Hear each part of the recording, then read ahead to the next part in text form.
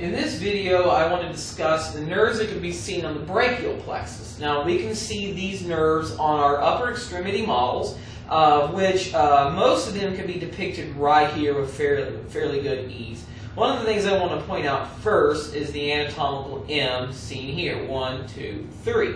This is a handy way of looking at this and trying to understand where we can find these guys. And the M is produced by the anterior and posterior cords coming off of the trunks from the spinal cord. As they emerge down, we will have the musculocutaneous nerve as the lateral part on the lateral side of the M. In the middle, you will have the median nerve. Median nerve takes a long path all the way till it passes underneath the flexor retinaculum. And then the last one of the M is this nerve, the ulnar, as it goes to the ulnar nerve all the way to the elbow, and it will continue on the medial side.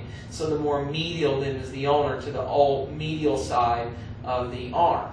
Lastly, in this area, we can see the axillary nerve, and this will go in to innervate such as the deltoideus muscle.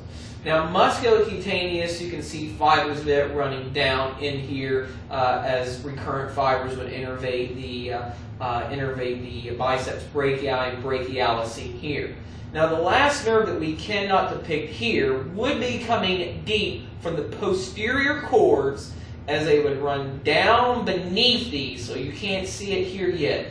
It would come down and it emerges from underneath the brachialis muscle here and comes on the side of the radius. And this is the radial nerve. And this is all we can see of it on this model, the radial nerve. But it does emerge off the posterior cords coming off of the part as it goes in the middle between the medial and lateral cords that produce the brachial plexus. And this concludes my video on the brachial plexus nerves.